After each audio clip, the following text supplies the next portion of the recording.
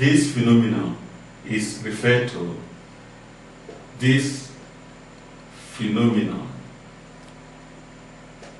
is called osmosis. Therefore, we can define osmosis as, definition now, osmosis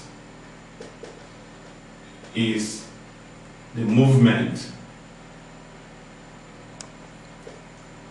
of water molecules,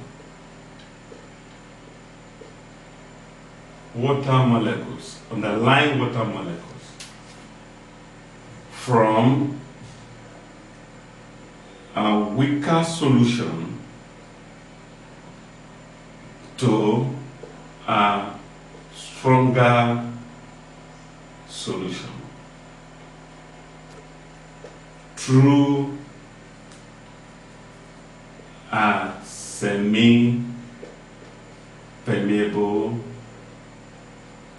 membrane. In this our diagram, what osmosis is taking place here now. Water molecule is moving from, that is, molecules of the distilled water is moving into a stronger solution, which is sugar solution, through a semi-permeable membrane, which is the cellophane paper. So the cellophane paper is the semi-permeable membrane. Sugar solution is the hypertonic solution. The distilled water is hypotonic. Now, as I said earlier on, that the molecules of water is more in diluted solution than in strong solution.